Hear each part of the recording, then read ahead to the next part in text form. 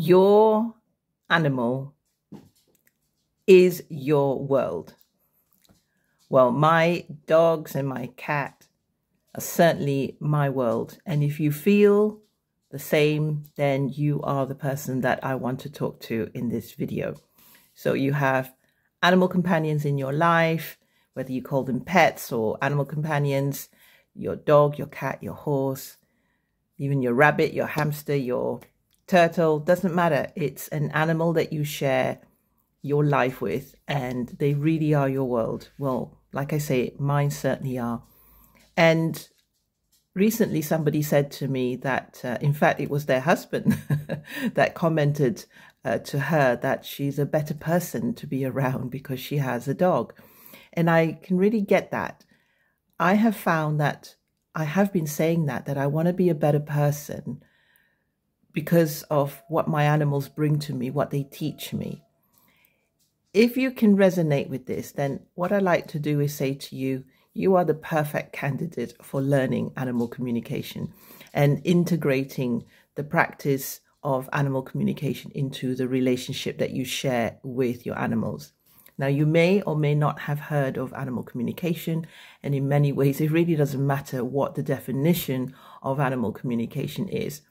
But what I want to really share with you is how it's really changed my relationship with my animals. A while back, a very kindly friend said to me, although it didn't feel like her words were kindly, but she meant it kindly.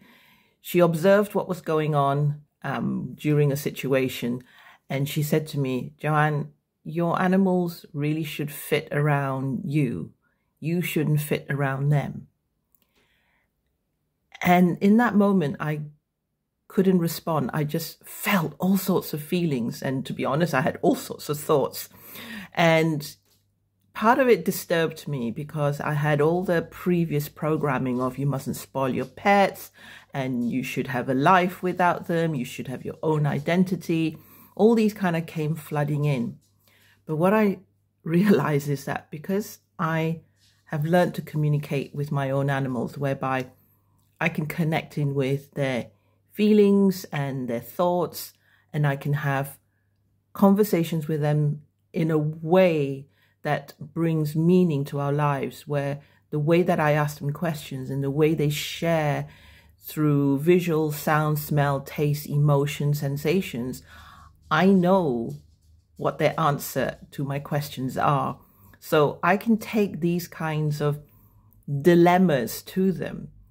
And in the past, I would have felt like, yeah, I shouldn't spoil my animals. They should fit around me. I should, not be so attached to them.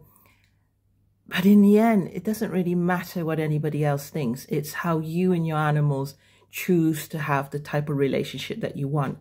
And if you choose to have the type of relationship whereby you are very closely bonded and you really get that they bring meaning to your life, and it's okay that you almost live your life whereby they are your guides, they are your teachers. So if you're able to resonate with at least one of the things I've said here, then like I say, you're the type of person that I want to reach out to.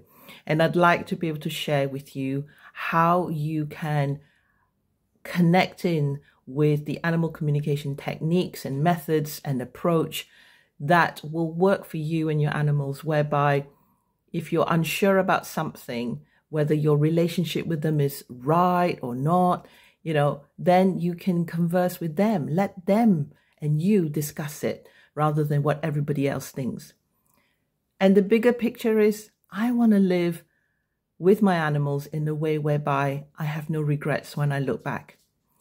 I want to be able to have memories of my own animals whereby I know what they wanted. I know what was important to them. I didn't have that with my animals before I discovered animal communication, but now I have animal communication. My goodness, my 2 dogs and my cat and I just have this bond whereby I can't do everything right for them. I can't provide everything for them, but what we have is communication, and that's what's key. So I know 100% in my heart that when they're no longer on this earth, I will have no regrets. Of course, I'm still going to have the what if. That's just human nature. But 90% of my thoughts, even dare I say 95% of my thoughts would be, I knew what they wanted, and that's what's important. So if this relates to you, like I say, you're the kind of person I want to talk to, and I want to share animal communication with you.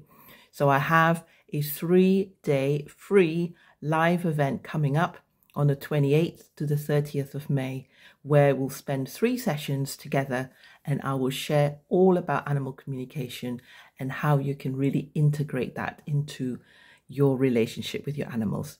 So just pop in the comments, register, and I will send you the link where you can save your free spot. And I look forward to seeing you then. Okay.